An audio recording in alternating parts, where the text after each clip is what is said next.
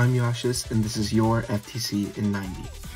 To start things off, let's go into some of the changes made in the newest FTC team update, number 6.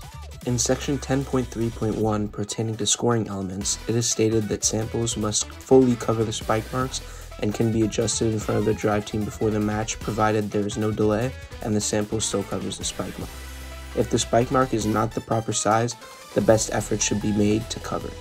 In section 11.4.2 regarding the 8 seconds in between autonomous and teleop, robots must remain completely motionless.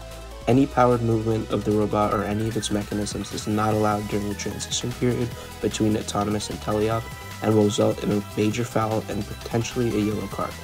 However, movement that occurs due to non-powered movement, such as inertia, gravity, or de-energizing actuators, is not a violation of this rule. Next up, shout out to Team 2240 Slingshot for their incredible 5+0 autonomous demonstration on the FTC Discord, showcasing an incredible robot for this season.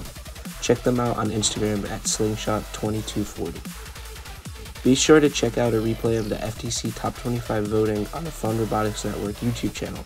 Shout out to the team 10644 Cybugs for getting voted number 1. Make sure you vote for the FTC Top 25 in future months. Your vote matters. I'm Yashis, and that's your 90-second update.